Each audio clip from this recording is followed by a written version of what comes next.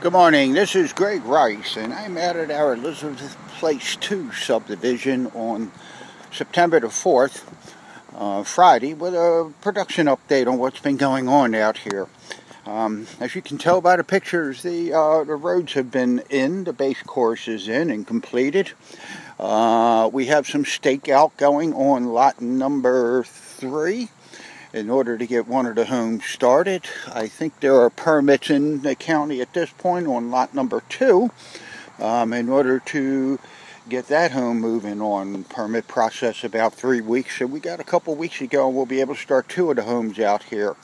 Nice subdivision, very nice setting, as I've discussed before. With the roads in, you can get more of an idea of exactly how the lots go. 2 lots at the end of the Hammerhead turnaround up here. Nice walkout conditions, backs up to a lot of open space, very pretty setting. Seen a number of deer tracks and animal tracks in here, so nice things going on. Beautiful subdivision here in Pasadena, Elizabeth 2.